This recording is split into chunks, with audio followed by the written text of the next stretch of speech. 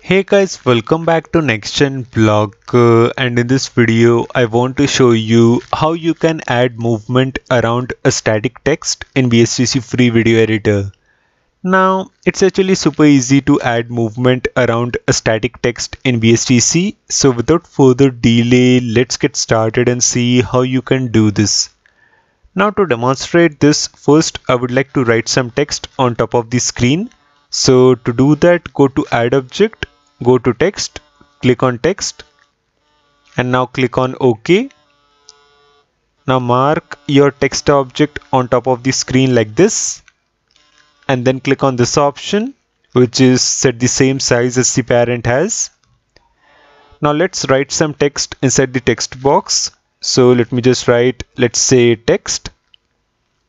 Now let me center align this particular text by going to paragraph and selecting center, and once again going to paragraph and then selecting center align. Let me also change the font of my text from Arial to Montserrat Black, and let me also increase the text size to somewhere around, let's say 650 pixels. Alright, now double click on the text object. Now the way we are going to add movement around our text is by using the crop effect. So you need to go to video effects, go to transforms, select crop, and now click on OK. Now currently the duration of the crop effect is the entire duration of my text object in the timeline, which is 10 seconds. So you need to reduce the duration of the crop effect to somewhere around 3 seconds, 333 milliseconds. So inside the duration option, you need to write 03.333 and then press enter on the keyboard. Now click on the crop effect, press Ctrl C to copy it, and then press Ctrl V 2 times to paste 2 duplicates. Now place the second crop effect right after the first crop effect, and place the third crop effect right after the second crop effect like this. Now click on the first crop effect and look inside the crop effect settings, which is present inside the properties window. So look inside the crop effect settings, which is present inside the properties window. And inside the crop effect settings, you will find this cropped borders section, which contains 4 different options: left, top, right, and bottom.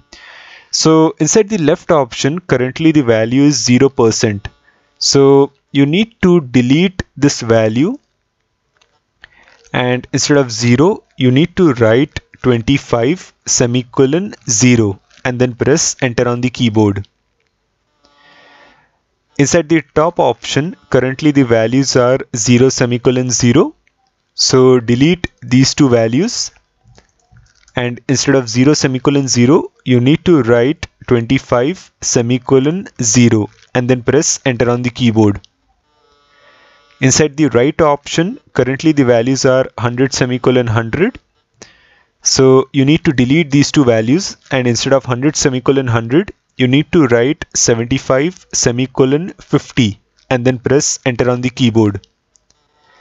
And inside the bottom option, currently the values are 100 semicolon 100 once again. So delete these 2 values, and instead of 100 semicolon 100, you need to write 75 semicolon 50 and then press enter on the keyboard. Perfect.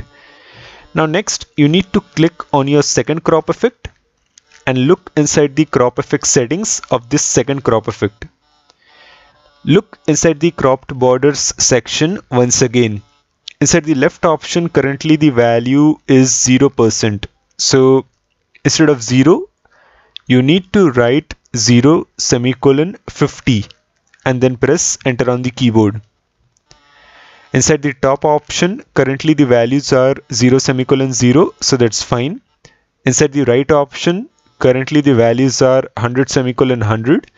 So you need to delete these 2 values, and instead of 100 semicolon 100, you need to write 50 semicolon 100 and then press enter on the keyboard. Inside the bottom option, currently the values are 100 semicolon 100. So you need to delete these two values, and instead of 100 semicolon 100, you need to write 50 semicolon 50 and then press enter on the keyboard. Perfect. Now click on the third and final crop effect and look inside the crop effect settings of this third crop effect. Look inside the cropped borders section once again. Inside the left option, currently the value is 0%. So instead of 0, you need to write 50 semicolon 0 and then press enter on the keyboard. Inside top, currently the values are 0 semicolon 0, so that's fine. Inside right, currently the values are 100 semicolon 100, so that's fine as well. Inside bottom, once again the values are 100 semicolon 100. So instead of 100 semicolon 100, you need to write 50 semicolon 100 and then press enter on the keyboard, and that's it. So what I've done is I have focused my camera on the center, and as you can see, that's why my text is kind of zoomed in, because my camera is focused on the center. And as the video progresses, my camera will first move towards the top left hand side, and then it will move towards the top right hand side, and then it will expand and show you the entire text. So now if I just quickly play the video for you, my camera first moves towards top left hand side, then it moves towards top right hand side, and then it expands and shows the entire screen. Perfect. So let me just quickly play this video for you once again. So this is how you can add movement around a static text in VSDC free video editor.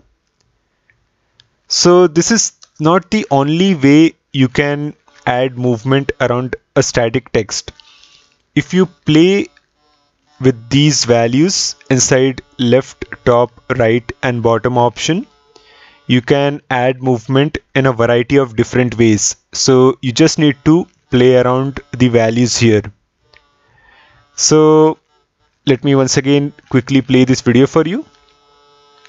So this is how you can add movement around a static text in VSDC free video editor. Do let me know your thoughts in the comment section below. Like the video and subscribe to my YouTube channel. I will again see you in the next video. Till then, thanks for watching.